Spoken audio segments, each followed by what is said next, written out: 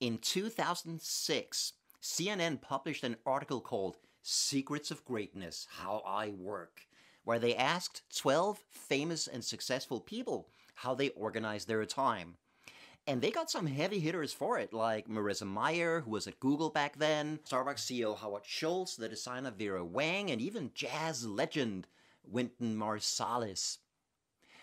All these highly accomplished people have of course worked long and hard to get where they are. So there's a lot of, I get up at 5 and arrive at the office at 6, or I take calls on the drive to the office, or I leave at 7 p.m. and then work a few more hours at home in the evening. But check out this reply.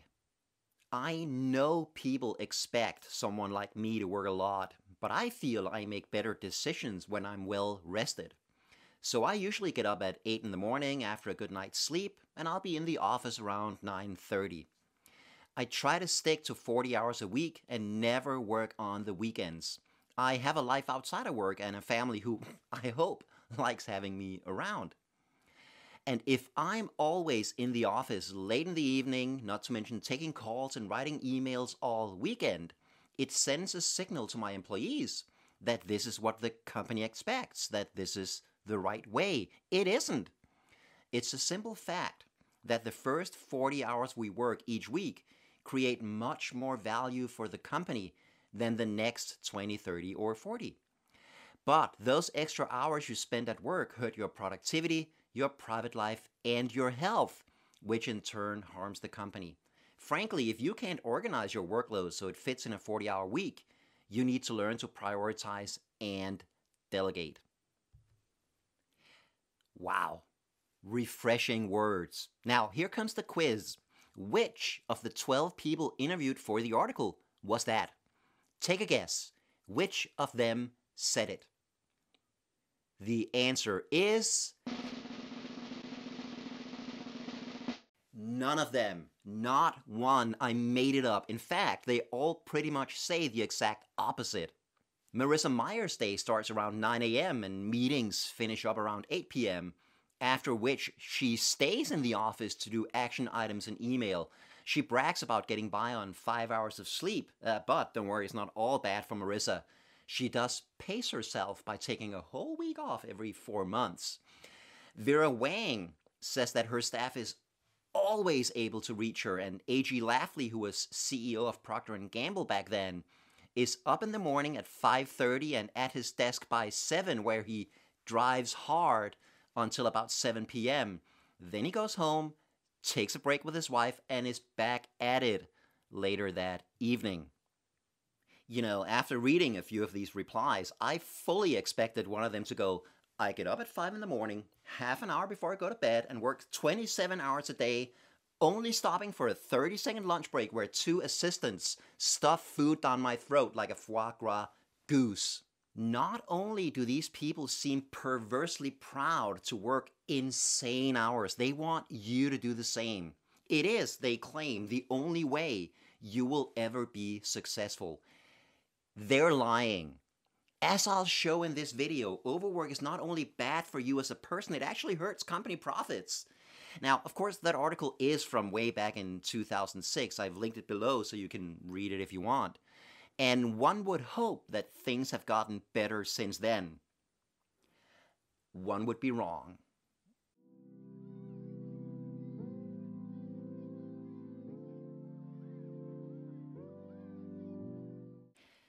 Jack Ma is the billionaire founder of Chinese tech company Alibaba, and in 2019, he praised the 996 rule, which is just a catchy name for an idea that's very popular in Chinese tech companies, that you must work from 9 in the morning to 9 in the evening, 6 days a week, if you want to have a successful career.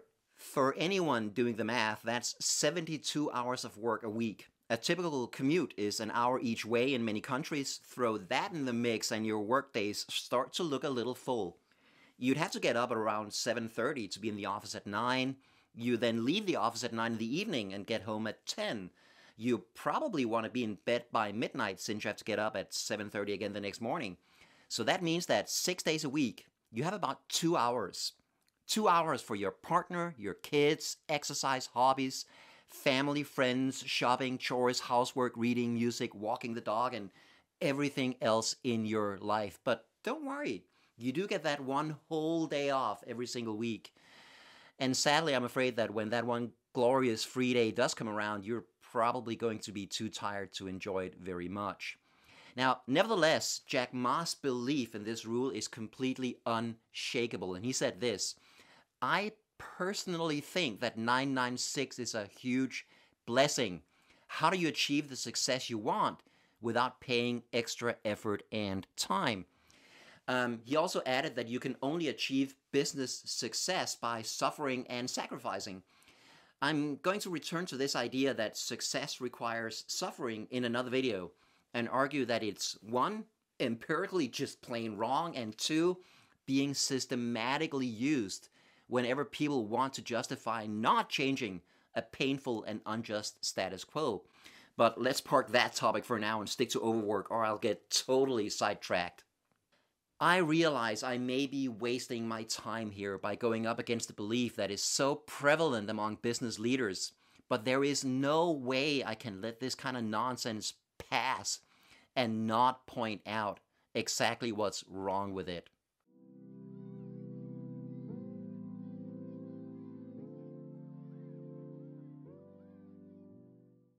So there is this very widespread idea that if you want any kind of success in business, you must work crazy long hours. Some researchers talk about a culture of overwork, but I prefer to shorten that a bit and just call it the cult of overwork. Now, the formal definition of a cult is a system of religious veneration and devotion directed towards a particular figure or object. And while that definition is obviously not literally true in this case, I still think it fits. Like a cult, workaholics continue to believe in the myth that constant overwork is noble and the only path to success, no matter how much evidence you show them that they're wrong. Like a cult, their beliefs are not only wrong, they're actively harmful. We're very much coming to why that is. Like a cult, they promise that if you just believe their myth unquestioningly and go through a ton of suffering, then salvation awaits you on the other side, in this case in the form of career success. Like a cult, they isolate you from friends and family, in this case because you'll spend so much time away from them at work. And finally, very much like a cult, they're actively recruiting new members and are constantly trying to get others to buy into their beliefs and practices. But hey, at least they don't ring your doorbell like Jehovah's Witnesses or Mormons.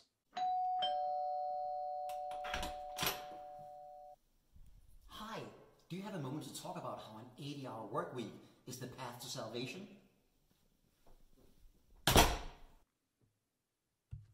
Huh. I wonder who first got the idea of calling it the Cult of Overwork. Why don't we Google that real quick?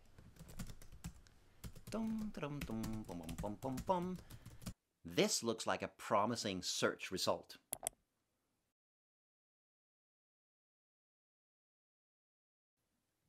What's that? In software, the Cult of Overwork, a term coined by New Yorker contributor James Surowiecki, is rampant. And that article is from 2014, but I could have sworn. Why don't we check my blog real quick?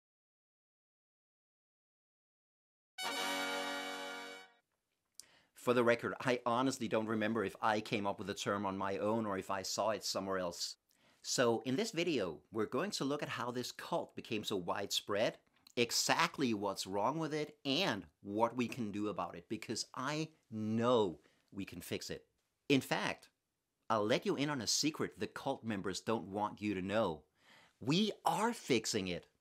They try to make it look like everybody's working more and more and that this is perfectly normal and inevitable and how we create more wealth.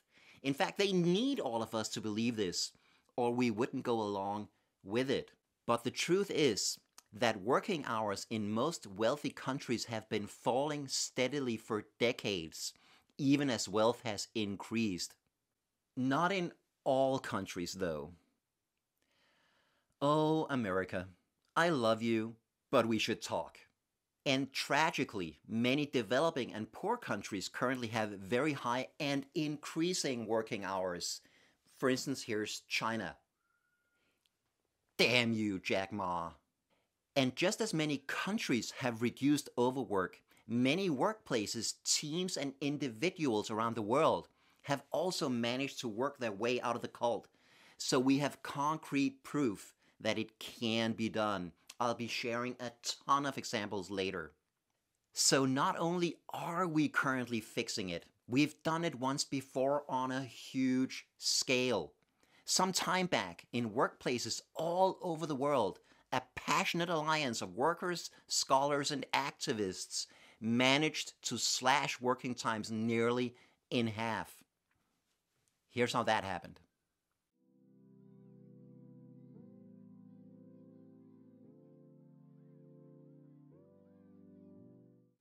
If you ever find yourself in Manchester, you have got to visit the Science and Industry Museum, which is not only brilliant, it's free, or go there once travel is a thing again. The main focus of the museum is the Industrial Revolution, which had its epicenter in Manchester. And while I'm sure I had heard in school just how bad things were in factories back then, when I stood next to one of the actual cotton spinning machines and heard how 10-year-old children would crawl on their hands and knees underneath it while it operated to sweep up loose cotton for 12 hours a day, I got a whole new sense of just how badly workers were treated. How bad were things during the Industrial Revolution? Here's a short clip from a British documentary. Oh, and by the way, see if you recognize the voice of the narrator. But this constant pressure for productivity meant that factories could be very dangerous places.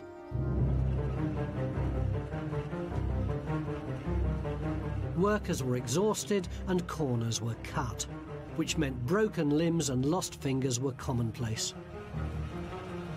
The thick cotton dust in the air caused eye and lung infections, and the lack of sunlight from the long working days left children deformed with rickets.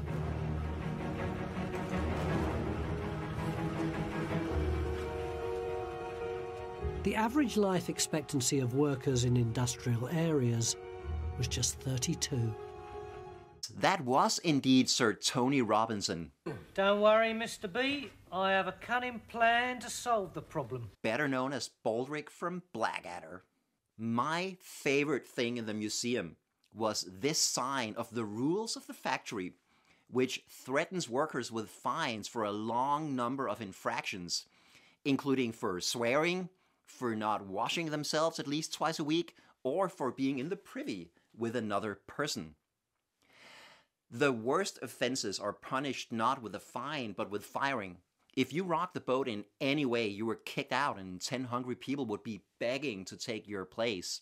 The rules on this sign must not have been very popular, because the last rule is that you will be fired for damaging the sign. All of this matters because so much of what we take for granted in modern workplaces comes from Industrial Revolution factories. Huge corporations with specialized jobs and fixed working hours, that all comes from there. The very concept of a job where workers exchange their time for money did exist before, but was now practiced on an industrial scale, pun intended. The word manager came into the English language then, and the first org chart came from a railroad company in the 1850s. And another thing we got from the Industrial Revolution was long working hours. Before the Industrial Revolution, work was very different. Most people worked either on the family farm or in their own shops making shoes or pots or barrels. In pure numbers, it may seem like people back then worked about the same number of hours as we do today, but that work was structured very differently. A typical working day in the medieval period stretched from dawn to dusk, so 16 hours in summer and 8 in winter, and that sounds long, but work was paused for breakfast, lunch, the customary afternoon nap, and dinner. Even back then, some people just couldn't stand this lax attitude to work, where people just took breaks whenever they wanted. James Pilkington, the Bishop of Durham, was definitely not a fan and wrote this sometime around 1570. The labouring man will take his rest long in the morning. A good piece of the day is spent afore he come at his work. Then he must have his breakfast, though he have not earned it, and at his accustomed hour, or else there is grudging and murmuring. At noon he must have his sleeping time. Then his bever in the afternoon, which spendeth a great part of the day. And when his hour cometh at night, at the first stroke of the clock, he casteth down his tools, leaveth his work, in what need or case soever the work standeth.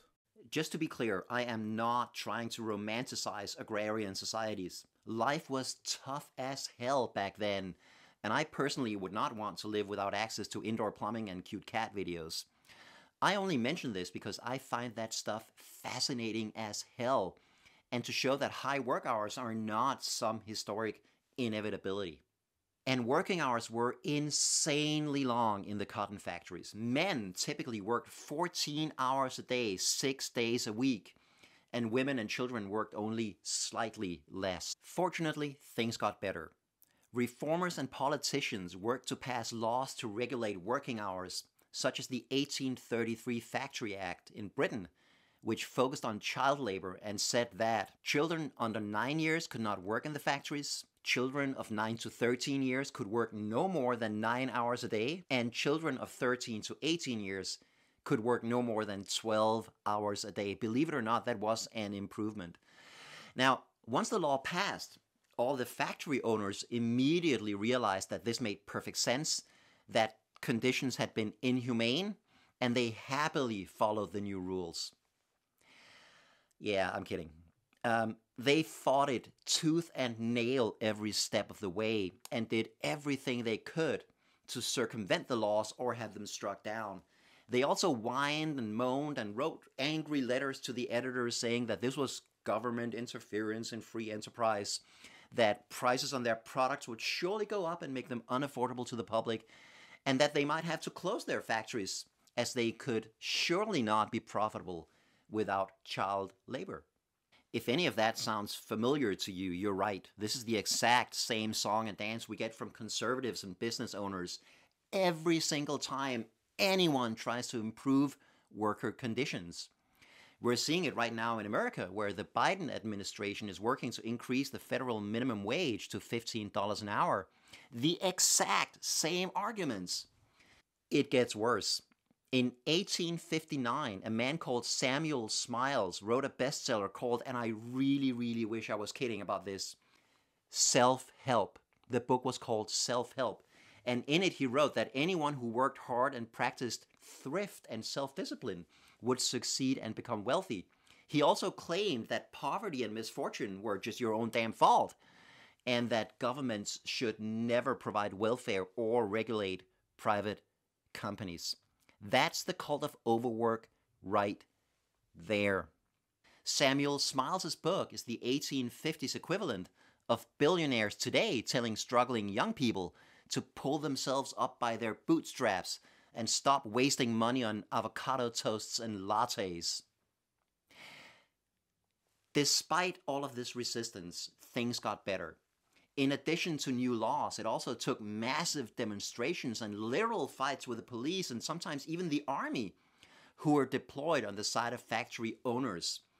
But the result was a remarkable drop in working hours from the 1800s to about 1950. Everyone was expecting this trend to continue.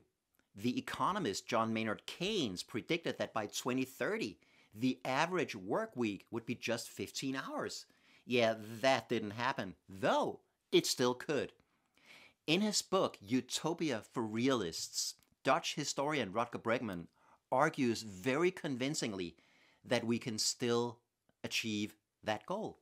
Rutger Bregman, that sounds familiar somehow. Where have I heard that name before? Oh yeah, he was the guy who had the absolute courage to crash the billionaires' clubhouse at Davos and say this. But then, I mean, almost no one raises the real issue of tax avoidance, right? And of the rich just not paying their fair share. I mean, it feels like I'm at a firefighters conference and no one's allowed to speak about water. I mean, this is not rocket science. I mean, we can talk for a very long time about all these stupid philanthropy schemes. We can invite Bono once more, but come on, we gotta be talking about taxes. Yeah, exactly. That's it, taxes, taxes, taxes. All the rest is bullshit, in my opinion. Even if you don't agree that a 15-hour work week is attainable, we should still do everything we can to reduce or eliminate overwork, because overwork is bad. It was bad in the Manchester factories, and it's bad now, and I don't think most people realize just how bad it is. Let's look at why.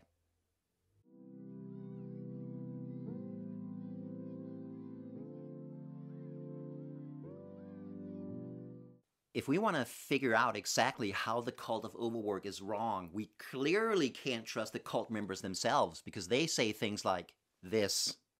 You can forget lunch breaks. You can't make money for a company while you're eating lunch. If you don't put in the hours, someone just as smart and clever as you will. Fact of life, the strong survive. If you ignore this, you might just end up as roadkill, lying dead by the side of the corporate highway as others drive right past you. This is from a horrible book called You Can't Win a Fight with Your Boss by Tom Marker. The title alone should tell you just how bad that book is. We also shouldn't just trust our own gut feeling. I think there's only one way to go here. In the face of overwhelming odds, I'm left with only one option. I'm gonna have to science the shit out of this. And we're in luck, because there is a tremendous amount of science we can look at on the effects of overwork. This sums it up pretty well. Considerable evidence shows that overwork hurts us and the companies we work for. I know what you're thinking. What kind of goddamn radical postmodern neo-Marxist academics came up with this? And I can tell you, it was the goddamn radical postmodern neo-Marxist academics over at Harvard Business Review. That's right. One of the world's leading management magazines from one of the world's leading business schools concluded that overwork sucks. Let's count the ways in which it sucks, starting with the big one, profits. And by the way, I'll be giving citations to the research papers I use every step of the way, so you know that all of this is proven. You can also find all of these references in the video description. So, do companies where employees routinely overwork make more money? That'd be a big fat nope. Why not?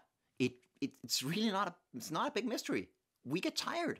And as people get tired, they lose cognitive capacity, which means that overworked people are less productive, less creative, make more mistakes, have more accidents in the workplace, make worse decisions, are less likely to help each other, and are dumber. Yes, that last one is true. Overwork makes you dumber. A study of British government workers found that those who worked 55 hours a week scored lower on various cognitive tests than their co-workers who worked 40 hours a week. Before we go on, we should pause to make clear the distinction between productivity and output.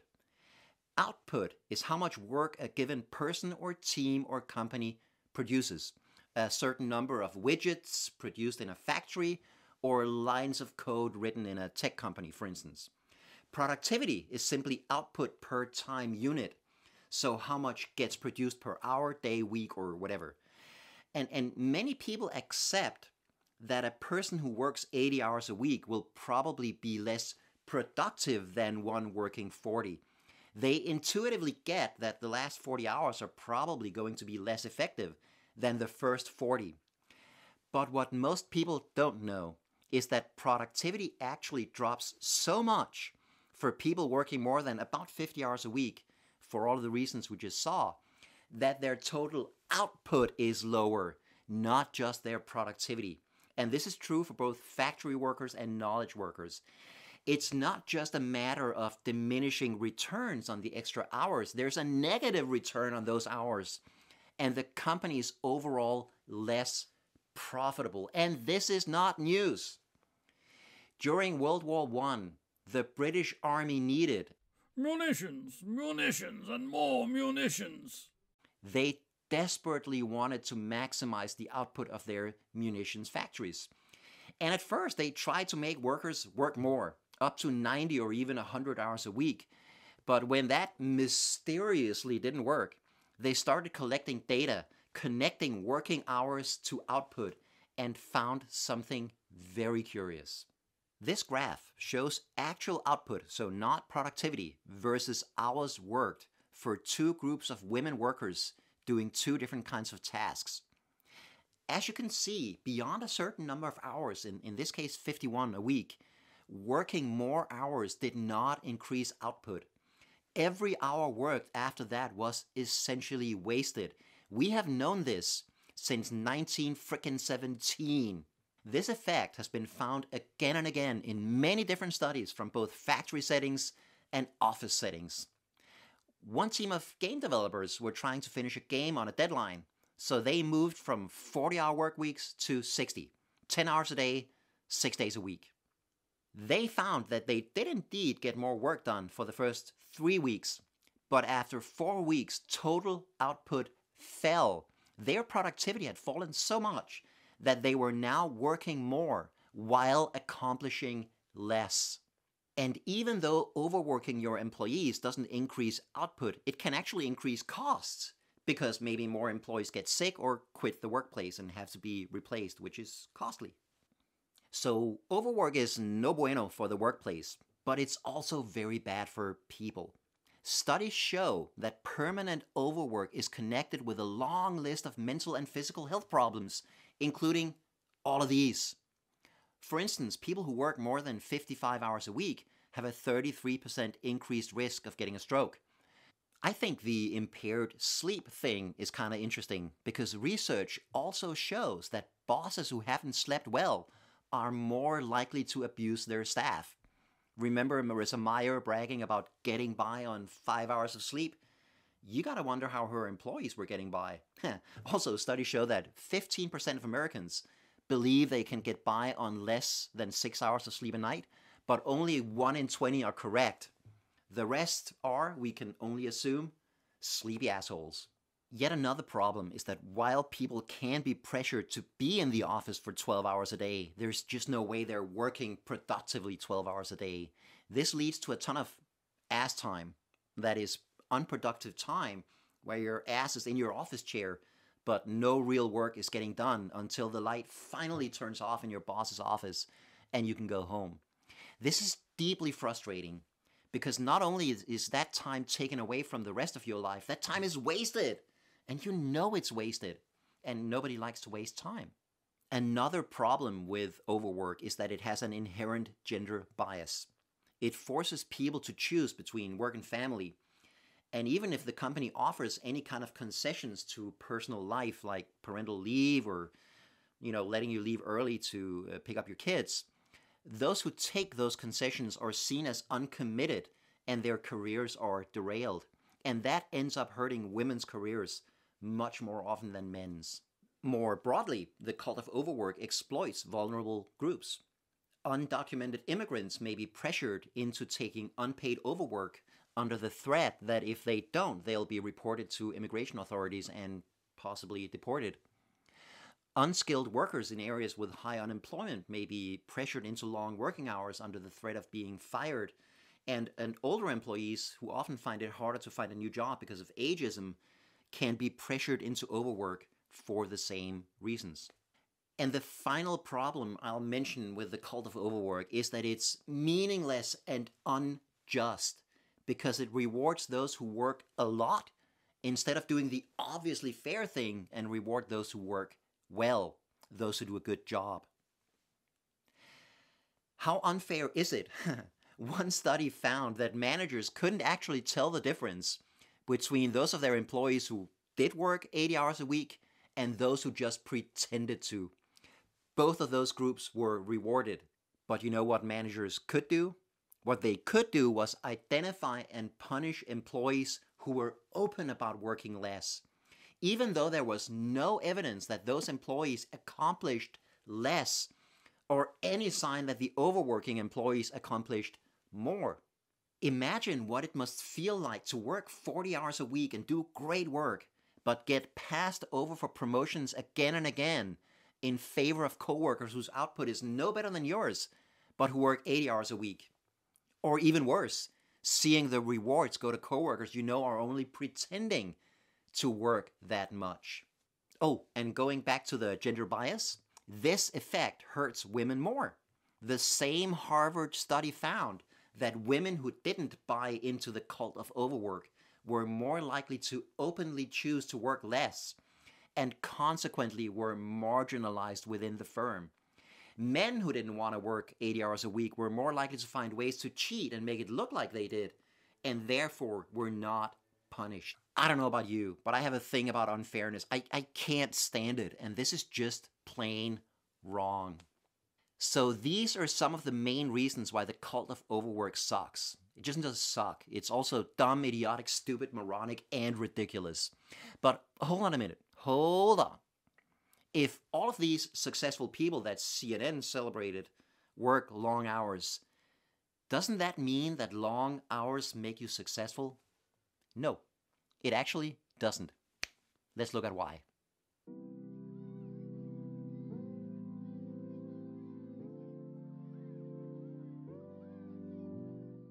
The workaholics of the world won't shut up about how good and noble and necessary overwork is, but that doesn't mean they're right.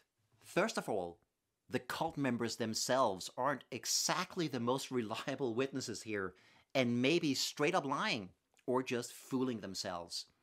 In a culture where long hours are venerated, there is huge pressure on them to inflate the amount of hours they say they work, either to stroke their own egos or to try to manipulate their employees to work more.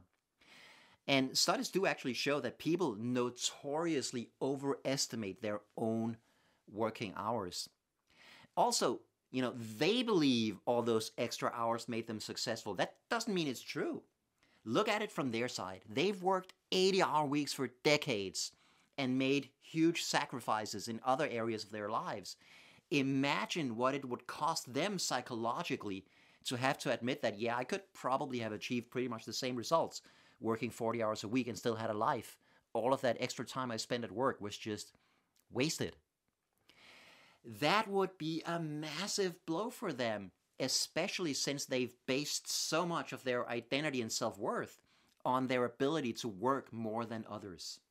So it probably won't surprise you to hear that studies show that people who work long hours overestimate their own productivity and underestimate the negative health effects of overwork. They kind of have to, right? So no wonder these people can't break out of the cult. Well, actually some of them do. Though it's usually the ones that eventually have some sort of mental or physical breakdown. Lying in a hospital bed and looking at the sutures from a quadruple bypass, some of them do have an awakening about the real cost of all that time they spent at work. But, why wait until then? And beyond all that, we can't trust all of these stories of long hours leading to success because there is a massive reporting bias. Let's make a chart.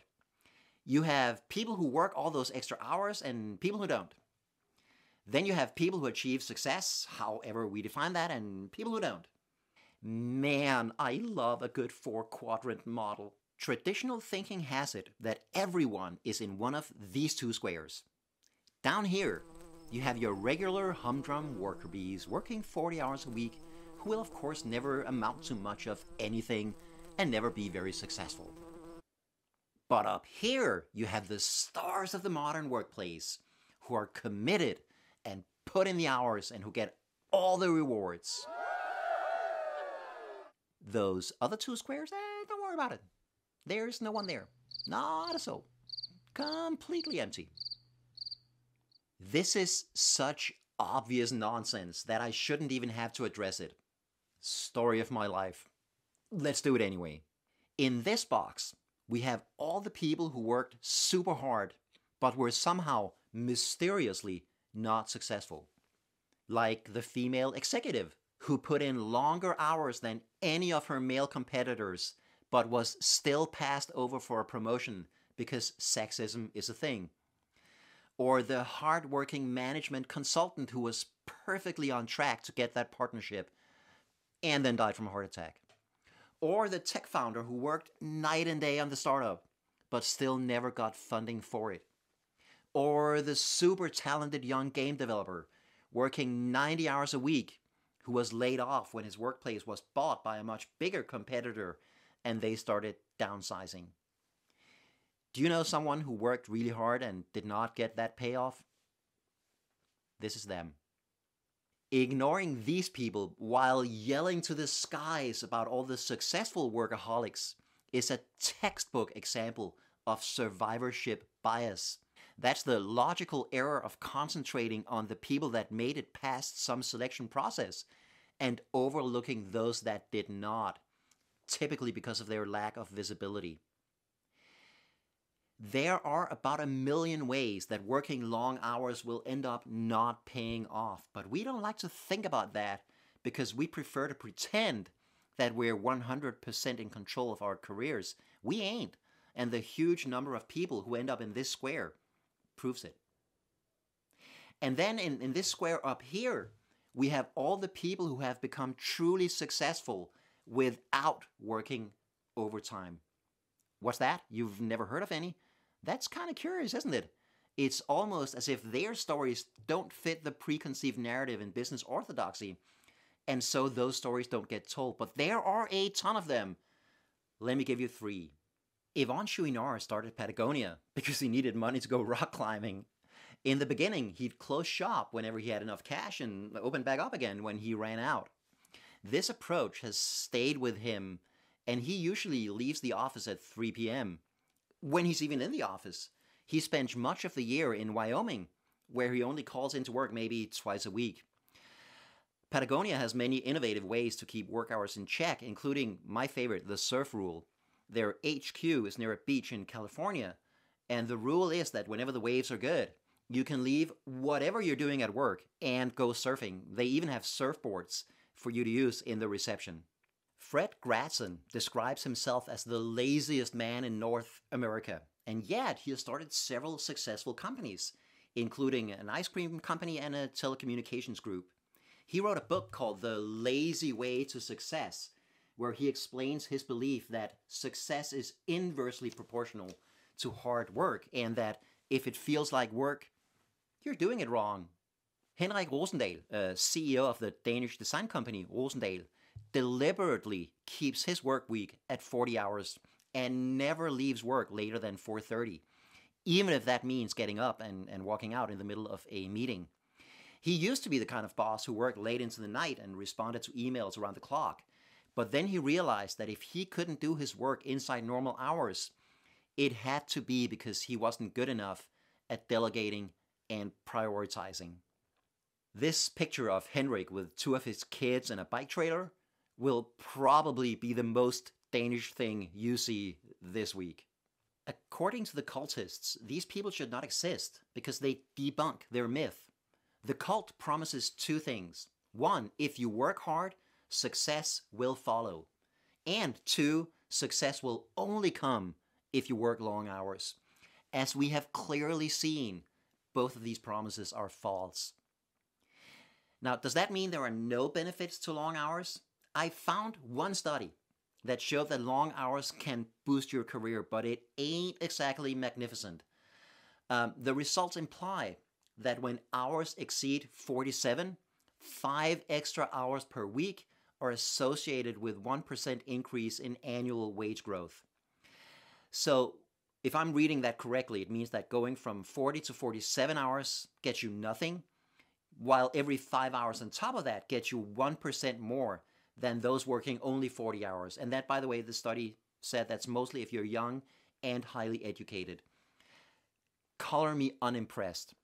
So I'm not saying there are no advantages to buying into the cult of overwork. In certain workplaces and in certain industries, it may be the price of admission and the only way to get ahead. But I am saying that whatever benefits you might get from all that extra work, it will be limited and uncertain and come at a very high cost in all other areas of your life. And also, whatever raises and promotions you might get out of it are not because you're actually any better at your job or created more value for the organization. The research clearly shows that permanent overwork only makes you less productive. No, you only got those pats on the head over your rivals at work because you were the one most willing to buy into a bullshit belief system and the one who sacrificed the most of your private life to it. Kind of like how cult members are rewarded for having the strongest faith and for sacrificing the most to the cult. Some people think, I can do this for a few years while I'm still young and have no commitments, and then I can scale back the hours, and maybe you can. But you might also end up sick and burned out, or worse, you might end up buying into the system through a vicious cycle of abusive treatment and conspicuous consumption. And even if you manage to successfully game the system by faking an 80-hour work week like the consultants we heard about earlier, and getting all the rewards, you would still be perpetuating the system and working actively to keep it in place so it can hurt new people coming into your field. So there is zero doubt that all of this overwork sucks. It's hurting our work lives and our private lives, and it even lowers our work performance. Which raises the question, why the hell do we still have it? Let's look at that.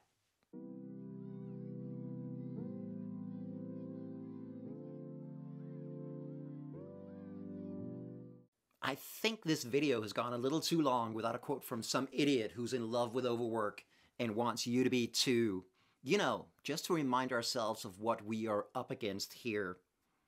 The only problem is there are so many to choose from. Who should we go for? I got it. Let's take this one from Michael Bloomberg, the genius who spent $500 million getting absolutely nowhere in the 2020 Democratic primary. I'm not smarter than anybody else, but I can outwork you. And my key to success for you or for anybody else is make sure you're the first one in there every day and the last one to leave. Don't ever take a lunch break or go to the bathroom. You keep working. But what if that opportunity comes along and you blow it because you haven't been to the bathroom all day, so you end up wetting your pants in the middle of the meeting? You can't just put in the hours. Sleeping in the office or skipping lunch breaks or bathroom breaks does not make you a hero. It makes you a chump. So, if the cult of overwork, led by people like Bloomberg and Jack Ma, is so wrong, and as we saw previously, research shows that it's bad for people and bad for business, why is it still around? I'm not the only one to wonder about that. John Pensaval, who wrote the seminal article on the productivity of munition workers that we talked about earlier, has clear evidence that overwork sucks, but corporations aren't listening. He said, why don't we observe more employers doing this, i.e. experimenting with different hours? I don't know why they don't. Don't worry, John, I've got you. Let's look at some of the main reasons why overwork still dominates in so many workplaces. Technology is definitely a main driver. It's a very common observation that work used to take place in the workplace inside working hours, but with laptops and mobile phones and emails, now many jobs can be done from anywhere at any time. And I can't tell you how many people I've seen at holiday resorts around the world working on a laptop by the pool while their kids played. With all this tech also came an expectation that some workers should be constantly available to clients.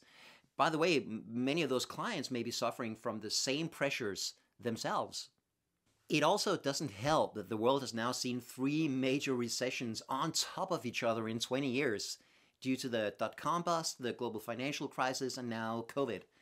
When the economy is bad, many companies use the tough times as an excuse to lay off large numbers of employees, while of course expecting the remaining workers to do the same amount of work with now fewer people. Hello, Peter. What's happening? I'm gonna need you to go ahead and come in tomorrow. Oh, and I almost forgot. I'm also gonna need you to go ahead and come in on Sunday, too, okay? We lost some people this week, and we need to sort of play catch-up. Thanks. And when unemployment is high, it's easier for companies to exploit their employees because they have fewer options to escape for better conditions elsewhere. Another economic driver is the short-term profit demands placed on many corporations, especially those on the stock market. If they can't deliver profits and growth that live up to analysts' expectations every single quarter, then the stock price will drop and the CEO's compensation will likely suffer. This makes companies much more likely to make choices that are profitable now, even though they will cost them money later. And deliberate understaffing is a classic example that I've seen in so many organizations. The cult of overwork is also nourished by the fact that work hours are easily visible to bosses, but work output may not be, especially for knowledge workers.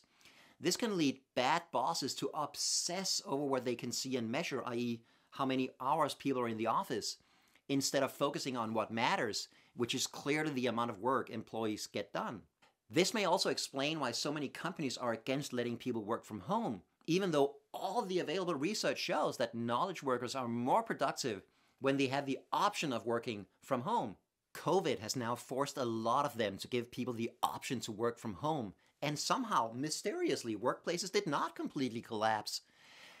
We all need to make sure that that doesn't get taken away from us once the virus is under control. I would like for at least one positive thing to come out of this whole pandemic, okay? It also seems to me like we start to indoctrinate our kids for overwork starting in schools. Again, this varies from country to country, but in many places, children have long school days and a ton of homework on top of that. Chinese schools are infamous in this regard. And who is rewarded in this type of school? It's the child who shows up for all the classes, does all their homework, listens attentively to the teacher, and never rebels against any of this. Oh, and here's a fun fact. Just like we have evidence that long working hours don't improve productivity, there is also a buttload of evidence that long school days do not lead to better academic performance and that homework has no positive effect on children's learning. Yeah, given all of this, it seems to me that we train kids from a young age to do two things: work long hours and accept bullshit unquestioningly, which does position them perfectly for a life in the cult of overwork. Another factor are all of these articles and videos and biographies and motivational quotes and fawning interviews that glorify overwork. You have to put in the hours, they say. You gotta hustle.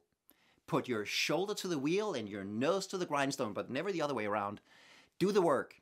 Success is 10% inspiration and 90% perspiration. Make the sacrifice. Never give up. You have to pay your dues. See the 10 secrets of successful people. You won't believe number 4. It's working long hours. And somehow be born to rich parents never makes the list of top 10 secrets of famous successful people. All of this is meant to glorify the grind. And there is so much of it. I call it grind porn, and whatever you do, do not Google that term, okay? Okay. One of the most famous examples of grind porn is Malcolm Gladwell's 10,000 hours rule, which he presented in his book Outlier, claiming that if you wanted to be world-class at something, you just had to grind out the hours, in this case, 10,000 of them. It is perfectly in character for the true believers in the cult of overwork that they still love this rule, even though it has been repeatedly debunked. Another reason that the cult of overwork is everywhere is that it becomes self-perpetuating inside a company. When the managers are true believers, they of course only promote other workaholics to management positions, and anyone who wants to have a life is marginalized career-wise. This keeps the system in place for the next generations. There are also some bosses that just don't want to make it easy for younger people. I paid my dues, I put in the hours, why should the young people today have it easy, they say. This is scarily similar to the hazing rituals you see in frats, sport teams, or military units, where new members are put through activities that are humiliating, dangerous, or abusive before they can join. New members may hate these activities, but once they're accepted into the group, they often end up enthusiastically doing the same to the next batch of new members. Interestingly, research shows that hazing can reinforce status hierarchies and build loyalty, discipline, and conformity, so group members are more likely to do as they're told and more likely to sacrifice their own goals and well-being for the organization. Does that sound like something a bad workplace might want? Maybe they start by selling you on the virtues of overwork, but once you've swallowed that, it might be easier to get you to go along with, let's say, sexist treatment of women, marginalizing minority groups, polluting the environment, siphoning profits off to a tax haven in the Cayman Islands, or swindling customers. Forcing people to overwork early in their career would help an organization keep out independent-minded people. You have to go along with all the overwork to get promotions. So who will not get a promotion? Anyone willing to go against prevailing beliefs, anyone who puts their life ahead of their job, and anyone who has the courage to say no. Basically, it serves to filter out troublemakers and people with lives. Enron would be a classic example of this.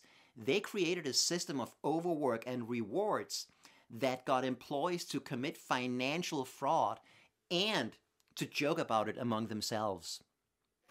So the rumor's true? They're fucking taking all the money back from you guys? All the money you guys stole from those poor grandmothers of California? Yeah, Grandma Millie, man. But she's the one who couldn't figure out how to fucking vote on the butterfly ballot. Yeah, now she wants her fucking money back for all the power you charged jammed right up her ass for fucking $250 a megawatt hour.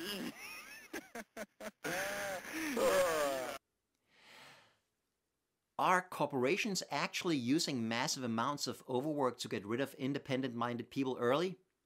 If you're thinking this is getting a little tinfoil hatty, don't worry, it's gonna get way worse.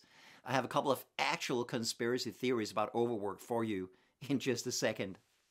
There is no denying that raises, bonuses, and promotions are very alluring and addictive. First of all, they're tangible and visible in a way that your actual work may not be. Also, they serve to raise your status among your peers, something we're all conditioned to like, both biologically and socially. Which is precisely why companies dangle these kinds of carrots in front of people whenever they need them to do something that's dumb or wrong. And of course, the longer you've overworked, the harder it is to stop, because you've worked so hard and sacrificed so much for so long. Giving up now would mean that all of that was for nothing, and that's the sunk cost fallacy in action. In some industries, the overwork lifestyle is coupled with conspicuous consumption. Stockbrokers with Ferraris and Rolexes would be the perfect example. You've seen The Wolf of Wall Street, right? And now you're stuck because you have to bring in even more money every month to keep up all of that spending. I want to mention two more reasons why the cult of overwork is still around, even though it is very, very wrong. But now we're going deep into conspiracy theory country. Some people have suggested that corporations and politicians conspire to keep working hours high to make sure workers don't have the time and energy to think about their conditions and revolt against the system. Now, honestly, I don't personally believe that anyone in government or business has ever sat down and deliberately planned this out, but it might very well still have that effect. A worker who comes home after a 12-hour workday may just be too tired to do anything but rewatch episodes of The Office, a show that, by the way, seems designed to reinforce the idea that work sucks. A worker with a 40-hour work week might more easily find time for dangerous activities like reading books, watching YouTube videos about the cult of overwork, or discussing their situation with other people and planning what to do about it. And if you want to get really conspiratorial,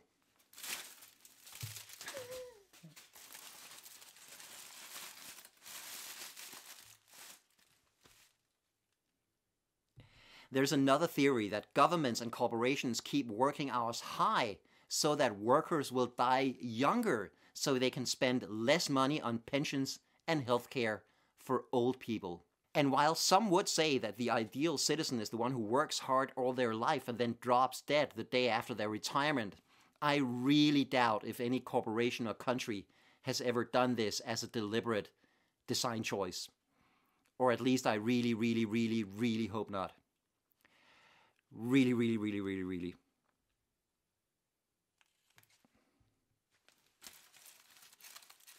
Så bliver jeg skuffet, hvis vi laver outtakes. Jamen det gør jeg i hvert fald. Det tror jeg nok, jeg. Stop. There's another... My hat keeps falling off. There's another...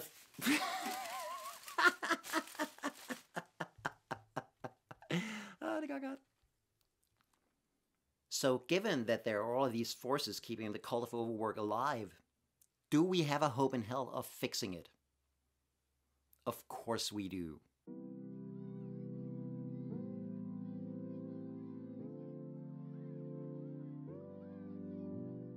As we saw earlier, many countries are fixing overwork, and many workplaces have started doing the same.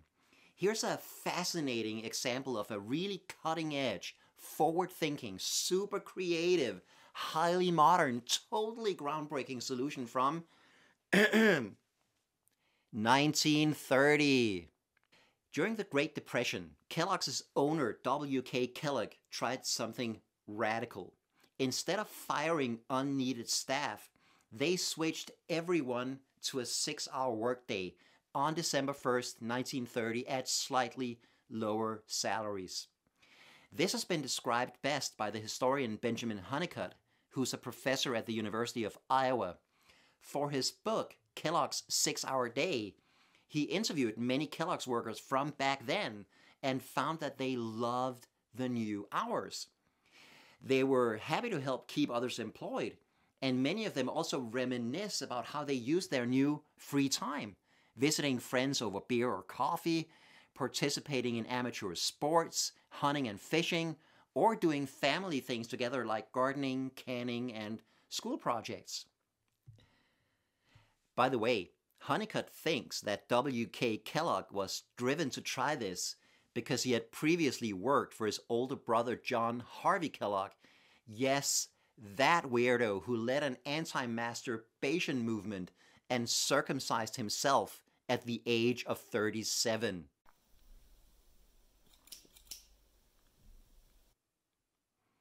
Honeycutt writes that John Harvey worked W.K. nearly to death, to the point where he became deeply unhappy and unable to enjoy life. And maybe that's why he wanted to help others have free time and enjoy their lives more. One more, by the way. Kellogg was inspired to introduce the 6-hour workday by a book from a British industrialist, Lord William Liverhume, called The 6-Hour Day and Other Industrial Questions, a book that was published in 1919. And while the story from Kellogg shows how shorter workdays can absolutely work, the story also shows how easy it is to lose it. In 1937, W.K. Kellogg stepped back from running the company, and the new leadership immediately started undermining the 6-hour workday. And they succeeded. Management lured workers with higher pay, yes, but they also started to paint the shorter workdays as feminine, making some male workers embarrassed to work less than men in other companies.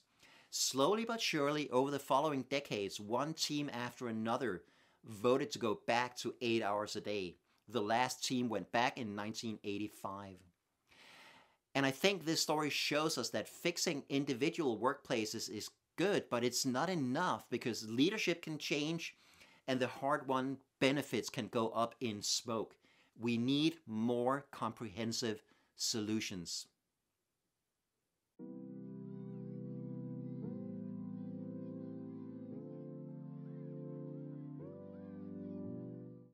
We are going to have to fix this on 3 levels: the society, the company, and the individual. None of these are going to be enough alone. We need all three.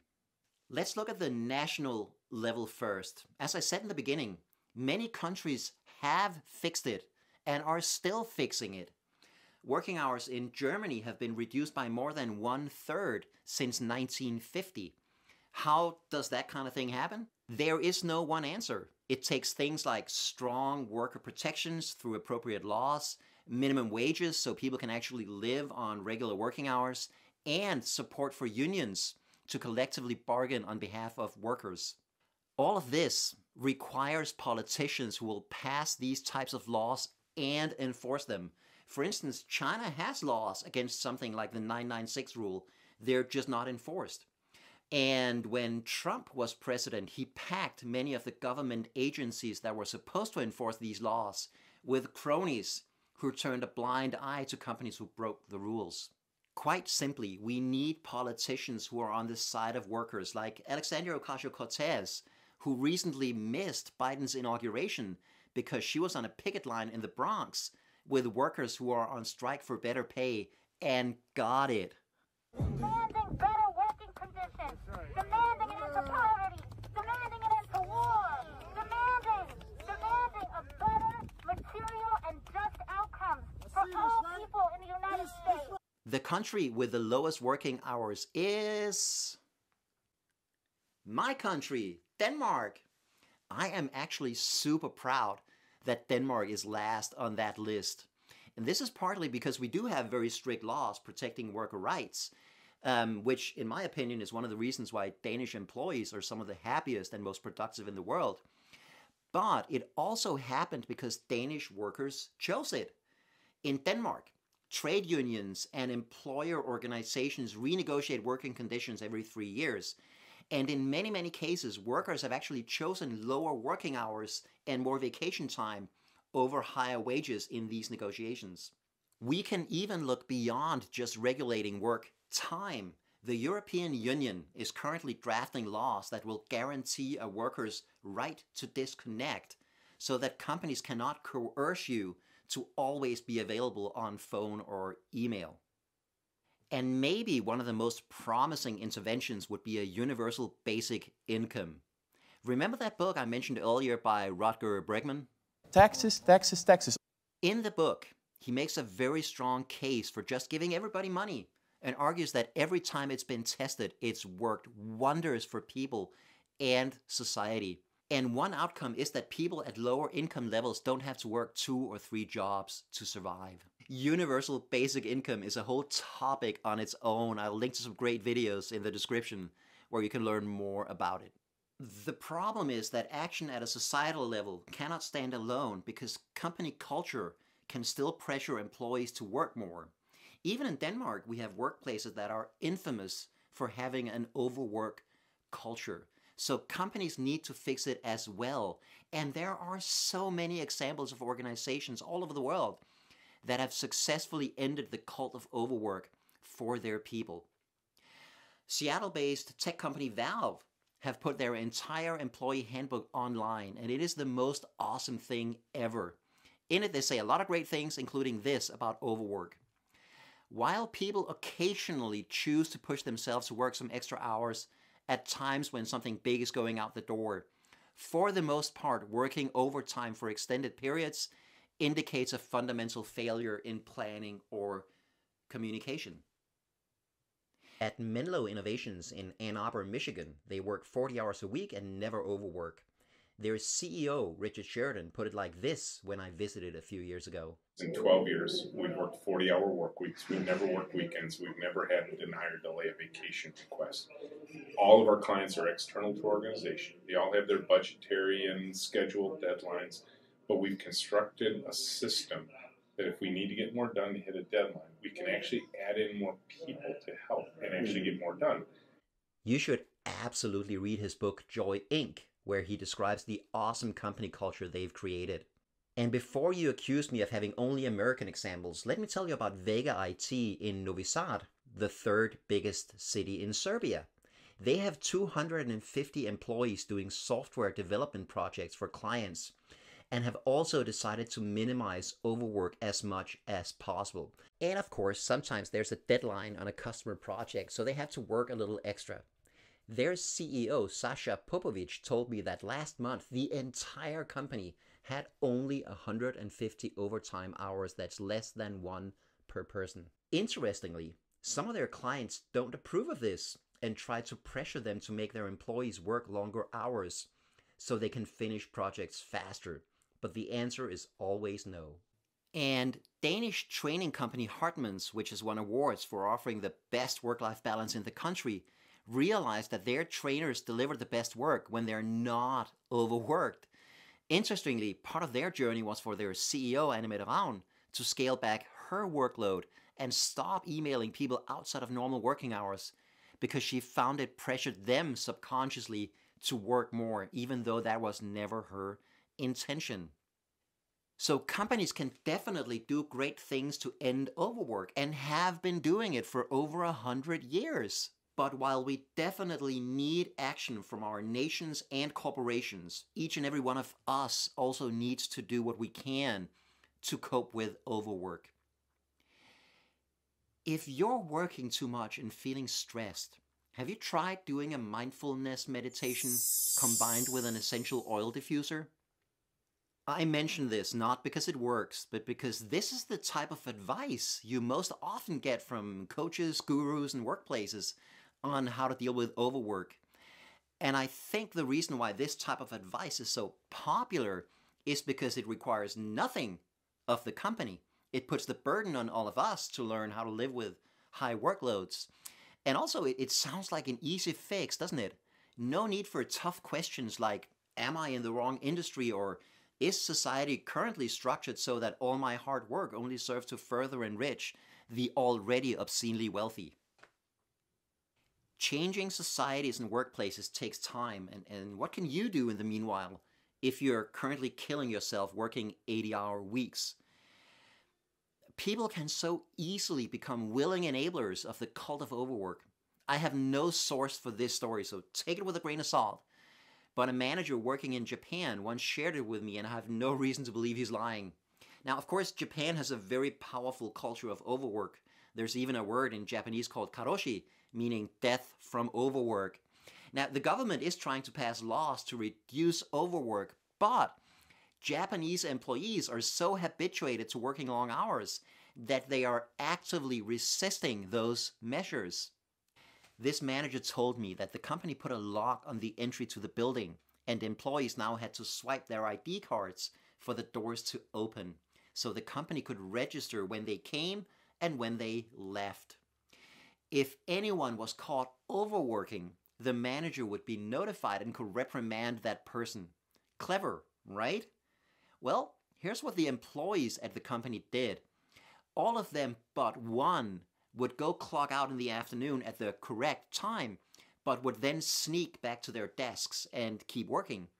At a much later hour, all of them would meet at the exit and at the same time, and the last person would swipe out so the doors opened and all of them would leave. Now, they rotated the late worker so they could take turns getting in trouble for it. That is an extreme example, but there are many ways we can play into this.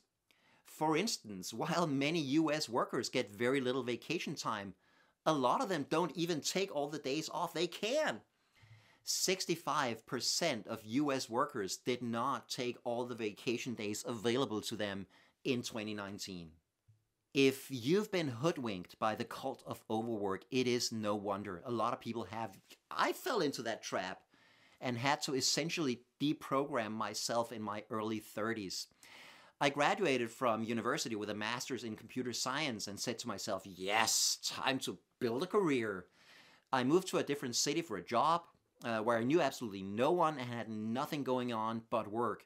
A lot of work. I hated it, moved to a new job in a new city where I also didn't know a soul, so that my days were, work, takeout food and TV, and way too much of each of those. After a couple of years of this, I suddenly had a realization. Yeah, I was making good money and my career was off to a promising start, but I was also lonely, overweight, unhealthy, and unhappy. Right then, I decided to make a change. I scaled back on work, got in shape, and started to make friends. A couple of years later, when I got the chance, I co-founded my own tech company where we outlawed overwork. So what I'm saying is that you can start with yourself. Recognize that all that overwork is just not worth it and find ways around it. Here are some things you can do. First, don't take a job in a workplace that's part of the cult. How can you tell? Well, some people say that you can decode the job ad. Fast-paced, understaffed. Work hard, play hard. You're going to work 60 hours a week, so you better squeeze what you can out of your time off. Also, the CEO is a triathlete. We're looking for a rock star. We want you to pretend you love working our unreasonable hours. But in reality, you'll probably have to talk to the people there and ask them about it directly. One thing that works in your favor is that people in workplaces with a strong culture of overwork are often proud of it and will actually brag about all that work, giving you a great chance to steer clear. Second, if you are currently overworked, find ways to scale back. It's probably not in your contract that you must work 80 hours a week. In most countries, that would be illegal. And this, by the way, can be really insidious because when overwork is not contractually required, it means that it's something you're doing to yourself, not something done to you by others. When other people do bad things to us, it's easier to resist them. When we do them to ourselves, we often end up rationalizing our actions and making up reasons for why we're doing it and why this is fine. So scale back. I am willing to bet that you, like so many others, will find that you get just as much work done in 40 hours a week as everybody else does in 60, 70, or 80.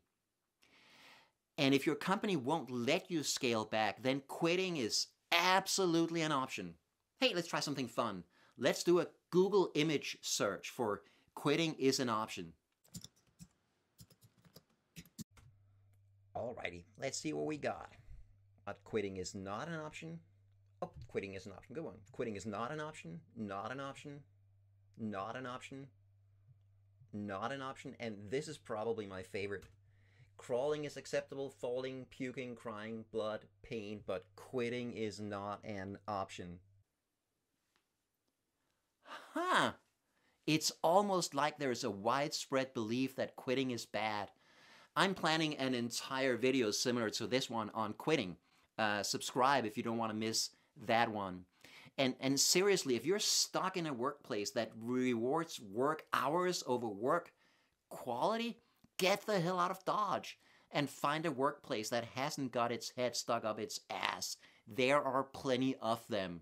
And finally, here's a piece of bad advice you should absolutely ignore.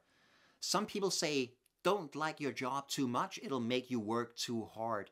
That is nonsense. Most of the workaholics I know don't overwork because they like their jobs. It's almost the opposite.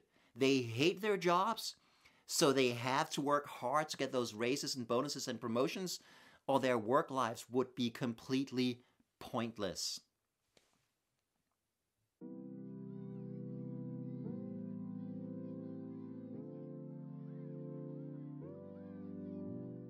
And as long as we're bringing the work hours down anyway, why stop at 40? It's not like 40 is a magical number. It mostly came out of a campaign in the early 20th century to get workers 8 hours of sleep, 8 hours of work, and 8 hours of free time. Can we go lower? Hell yeah! Toyota Center Gothenburg had a problem 15 years ago. Their business was growing rapidly and they needed more repair bays in the shop where mechanics could work on the cars. Basically, all of their bays were completely booked from 8 in the morning to 4 in the afternoon, whole workday, and building more bays would have been very expensive. They could have asked their mechanics to work longer hours to service more customers, fix more cars, but instead they did the opposite and moved all of their car mechanics to a 30-hour work week. Instead of expanding the space, they expanded the time. Using the same number of bays, they divided their mechanics into 2 6-hour shifts. Before they all worked from 8 to 4, Now half of them work from 6 in the morning till noon, and the other half from noon to 6 in the evening. This comes out to 30 hours per week instead of 40, but they have all kept their original monthly salaries. And here's the kicker. They now get more work done in a 6-hour shift than they previously did in an 8-hour shift. Customers are happier because the company is now open 12 hours a day instead of 8, meaning they can more easily bring in or pick up their cars before or after work. The mechanics are happier because they're working fewer hours, but work more productively, which feels amazing. But wait, there's more. Mechanics now have a nice chunk of free time every day, either before or after midday, which makes their lives go easier. Also, their commutes go much smoother and faster because they are not going to and from work in rush hour traffic. When their CEO, Martin, presented about this at a conference I arranged back in 2018, his presentation included a slide called Drawbacks, listing all the disadvantages of the shorter hours. This was the slide. Yep, there weren't any drawbacks. He just felt like he should include a slide on him. Some companies went below 40 hours by accident.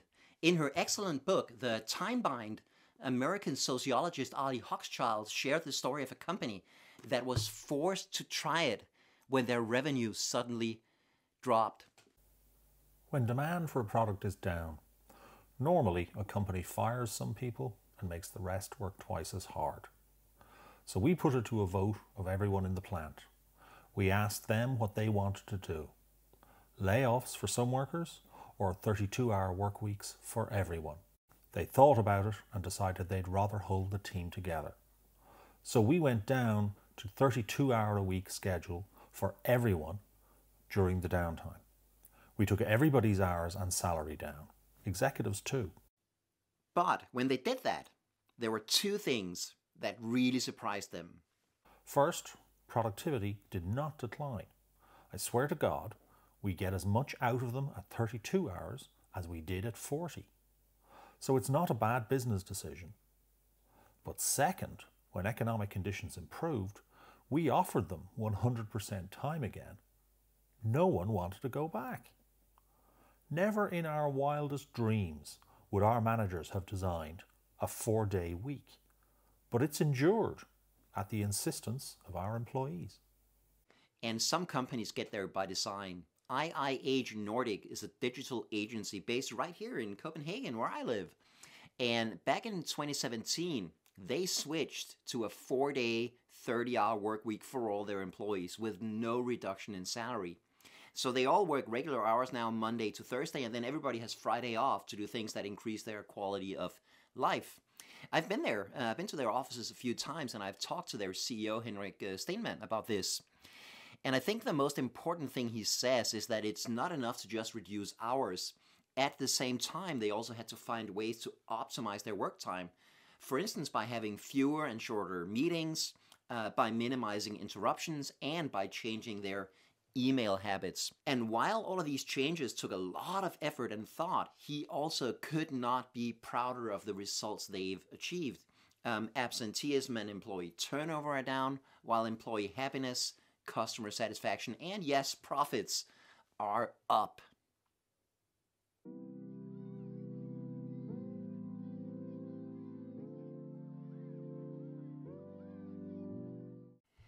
Now, I honestly don't think that companies can abolish overwork completely. No workplace has a perfectly predictable workload, and there are definitely situations where employees can help their coworkers, the customers, or the business by working longer hours. Let's say a team of doctors and nurses are operating on you, and for whatever reason the operation takes longer than expected, and it's now past the time when their shift ends. I'm just guessing here, but I assume you'd want them to finish the procedure rather than just drop the scalpel right then and there and head on home. But whenever we do have overwork, it should live up to these 8 principles. It should be voluntary so that people can opt in if they want to, or opt out if it doesn't fit into their responsibilities outside of work. Also, no one must be punished or marginalized for saying no to overwork. It should be rare so that it's not a constant pressure on people. Constant overwork is a sign of terrible planning and not caring about staff. It should be temporary and only last for a few days at most. It should be meaningful. Whatever it is we're working longer hours than normal to achieve should be clearly helping somebody who needs it. It should be equitable, so employees get compensated fairly for the extra effort and either get paid more or get time off later. It should be appreciated, so the company shows that the extra effort is valued and welcome and not just taken for granted. It should be enjoyable. Overwork should not be a death march. It should be fun. And it should be distributed evenly, so it's not always the same few people having to work longer hours. It's super easy to remember these 8 principles, because if you rearrange the first letters, it spells Remade TV. I'm kidding. I hate models that spell something. Whenever I see one, I always suspect that people have added extra stuff to the model just to get it to spell something cool. In the future, whenever you see a model that spells something, I want you to automatically mistrust it. For this one, I had to use an anagram generator to come up with Remade TV. Alternatives included Tamed Rev and Armed Vet. A lot of people also say that permanent overwork is fine under 2 conditions. Either if you love what you do, or if you're doing very important work. I disagree completely. If you truly love your work, you can definitely sustain 70-hour work weeks longer, but not forever. It is going to wear you down eventually. And as for the meaningful work, when I asked my Facebook friends to complete the following sentence, working 60 hours a week is, a lot of the replies were negative because I have great Facebook friends. But one person said they hoped that the people designing and making COVID vaccines were working, long hours. And I can understand that. I personally can't wait to get vaccinated myself and, get the Denmark out of these damn lockdowns. Which definitely work. Don't let the COVIDiots tell you otherwise. But, if we want the vaccines as quickly as possible, we should let the workers work as productively as possible. And that's not 60 hours a week. The science is super clear on that.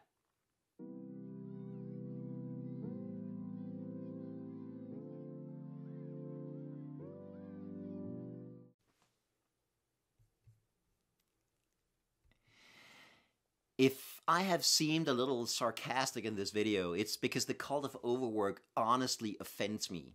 It offends me because it hurts people, but even more so because it hurts people in a way that is just utterly pointless and dumb.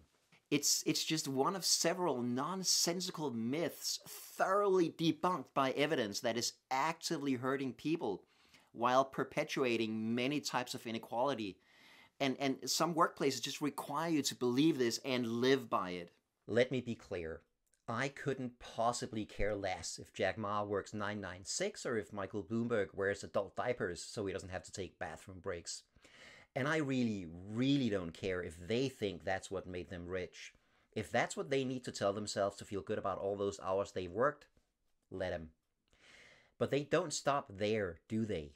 They also do everything they can to fool the rest of us into believing that 80-hour weeks are the only way to success, while at the same time designing their companies to make sure that it's true there.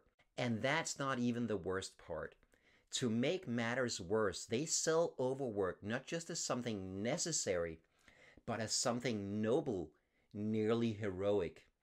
As if being willing to sacrifice all other areas of your life to your career somehow means you're more disciplined, stronger, more valuable, or a better person. It doesn't. What it really means is that you're gullible, conformist, and willing to let other people decide how you live your life. But what do you think? How long do you think the typical work week should be? Have you broken out of the cult of overwork? Or am I a goddamn radical postmodern neo-Marxist for denying the inherent nobility of the 80-hour work week? Please write a comment. I'd love to hear your thoughts or questions. Because here's the thing. We need to switch our thinking. Permanent overwork is not noble. It's pointless.